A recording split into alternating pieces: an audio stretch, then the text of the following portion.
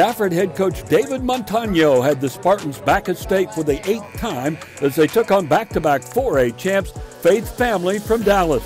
In the first quarter, the Spartans were right in it. Michael's Fontenot-Ross with the fadeaway in the lane for 2.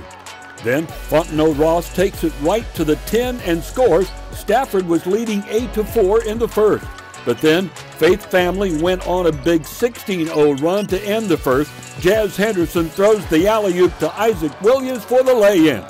Then Williams gets the steal and takes off for another big dunk. The Eagles up 20-8 after 1. Stafford showed some defense in the second quarter. That's Maxwell Frels with the steal, and he's going the other way for the sweet lefty layup.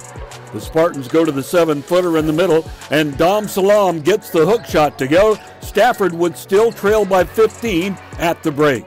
In the second half, Braden East, the Lamar University commit, would knock down the pull-up jumper, but the star forward would only finish with 5 points. Then it's Frels again. All his defenders leave him alone, so he drops a three-pointer on them. Stafford was down 47-35 after 3.